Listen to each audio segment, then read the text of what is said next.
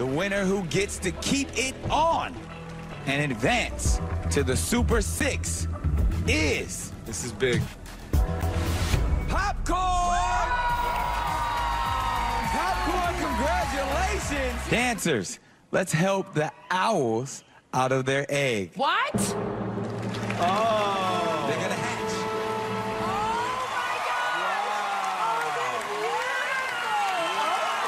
Mr. Robin Thicke, yes. Your first impression guest was Amy Grant and Vince Gill. You sticking with it? Absolutely. Jenny, you said Maureen McCormick and Barry Williams. Amy and Vince. Yeah. Dr. Kenny Ken. Oh, so I don't even... First impression guests, Derek and Julianne Hough. Danny DeVito and Rhea Perlman. Nicole. Oh my God, what did you say, Nicole? Donnie and Marie. That's not bad. Clint Black and Lisa Hartman. Oh my God. Harry Hamlin and Lisa Rinna. Deal with it. Whoa. Oh. Take it off. Take it off. Take it off. A country power couple was revealed on The Masked Singer. But on this week's episode, we discuss our favorite performances, we debate Kyle's jellyfish prediction, and a character, or should I say my favorite vegetable, is revealed, the broccoli. So stay tuned.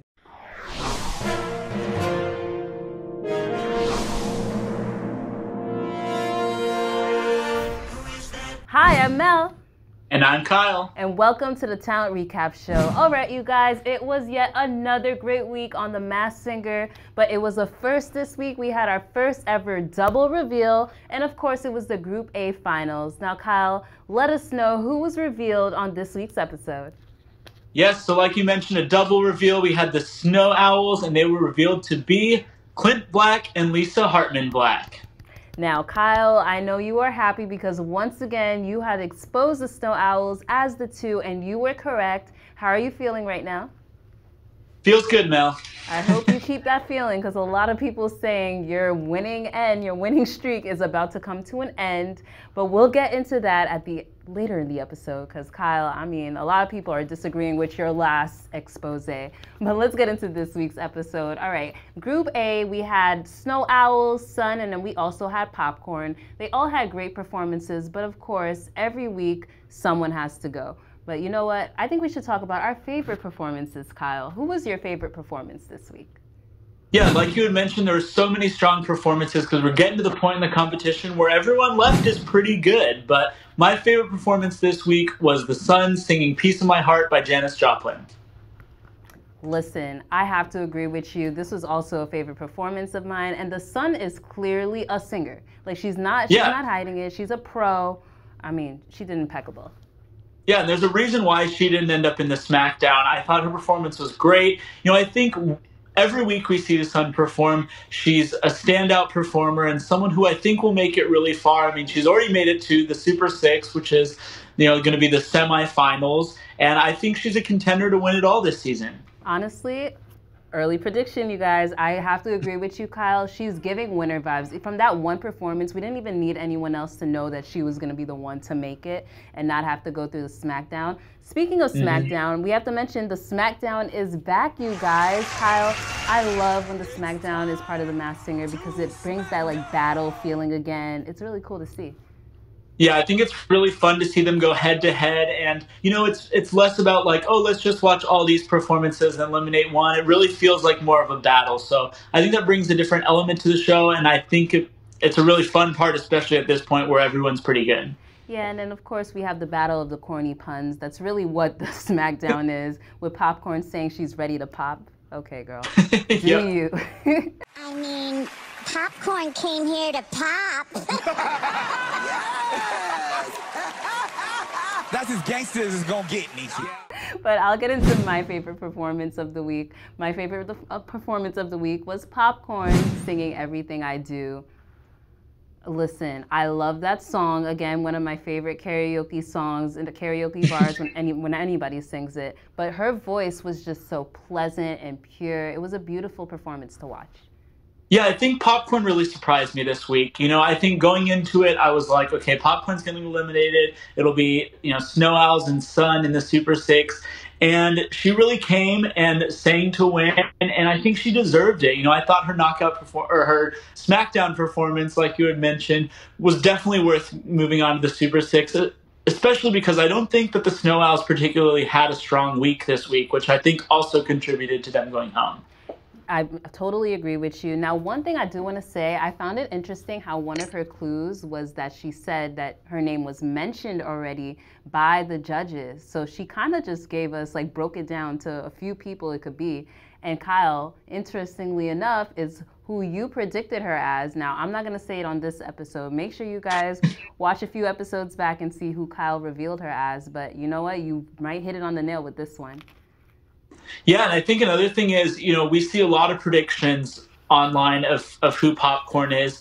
And, the one that we predicted is definitely one of them. But there are others that are really strong contenders as well. But if you watch our video, you'll see all the clues that tell you why who we predicted Popcorn is who we say it is. Oh, speaking of predictions, I think it's time for everyone's favorite segment of the week. Kyle, it's time for you to expose yet another character on The Masked Singer. And Kyle, who will you be exposing? Let's do it. This week we are going to expose the broccoli. Broccoli? Okay, this is one of my favorites on the show because I just really want to know who he is at this point. And Kyle, let's just go into it. The broccoli is none other than... Drum roll. Paul Anka. Kyle, who is that? Because I have no idea. That's a good question. I had honestly not heard of him before this, but he is a Canadian singer and songwriter, and he worked really closely with Frank Sinatra, which is where a lot of the clues come in. So let's go through and talk about everything that points to broccoli being Paul Anka. Please do, because, I have no idea. First of all, we see all these TikTok clues, and there's a remix of one of his songs, Put Your Head on My Shoulder, that is used in a lot of YouTube, or in a lot of TikTok videos. He also has posted videos on his own Instagram of calling it TikTok Tuesdays. So he definitely has it in there, even though it kind of alludes to him being someone younger, right? Yeah, it does. Yeah, and Paul Anka is 79 years old. So not exactly younger, but still in on the TikTok trend. Next, we saw a can of soup, and he talked about how a contest started his career. And Paul Anka, I don't know exactly how to pronounce it, so if I'm changing it every time, I apologize. But Paul Anka spent 3 months collecting soup can labels to win a trip to New York, and he said that's what inspired him to really pursue music as a career. Yep. We also saw a treehouse in his first set of clues, and he appeared on the Treehouse of Horror episode of The Simpsons. We also saw a piece of paper that had the numbers 37265 written on them, which Jenny actually decoded to spell Frank. And again, as I mentioned, he's worked a lot with Frank Sinatra, so that's the clue there. And then he also told this whole story about, how he stayed up all night figuring out this song and then got all excited about it. And that's when he called the number, which is the one that we just interpreted to mean Frank. And that all is a story about My Way. One of Frank Sinatra's biggest songs that Paul Anka actually rewrote the lyrics for him. This is it. It's his last album. He's finished. He's out. He's going. And it hit me. And now the end is near. The final curtain. And I said, what would Frank do with this if he were writing it? And metaphorically, I started creating this song as if Frank were writing it. I didn't start writing till 5 in the morning, but when I was finished, I had something that I knew was special. The phone rings, Mr. Sinatra on the phone. He says, kid, listen to this. Took the phone, put it up to the speaker. I heard My Way for the first time, and I started crying. We also saw a mariachi band in one of the clues, and Paul Anka has the song called A Mi Manera, which again I'm definitely pronouncing wrong, but it's a Spanish song that was recorded by him, and it's done a lot by mariachi bands. And then in the last set of clues we saw about him, we saw the number 900, and Paul has written over 900 songs. And tonight I hated you because I wished I'd written all the songs you wrote. Bravo. So that's kind of where that number comes from. We also saw an anchor, which I think is allusion to his last name, Anka. Oh, okay. And then we saw a clue where a roulette wheel was on the black 26. And August 26th is Paul Anka Day in Ottawa, which is where he's from. Again, he's Canadian. He has a whole day for himself? Okay. Kyle, you did I know. So amazing. apparently he's a big deal. We just didn't realize it. Yeah, I think maybe it's just because we're here in the U.S. and yeah, I don't know. I've never heard of him personally, but I will say those clues seem to add up. Let us know in the comments. Wait, do you have any more clues, Kyle, or are you all good? That's it. And then if you listen to the voice, I mean, I think the voice is spot on. I was going to say, I love how there's always been the TikTok references, but we can tell it's clearly an older guy. So I love how they kind of like threw that little curveball. Yeah. But anyways, you guys, let us know in the comments below. Do you agree with Kyle? Do you think he is completely wrong? But Kyle, you know, I know that we always say that when you expose someone, it's everyone's favorite segment of the show. But I think this week, my personal favorite segment of the show is going to be our comment of the week. So every week we choose one of your comments from a previous video and shout you guys out, love and or hate, because we love you guys. Kyle, you got some hate coming your way. I'm just letting you know right now.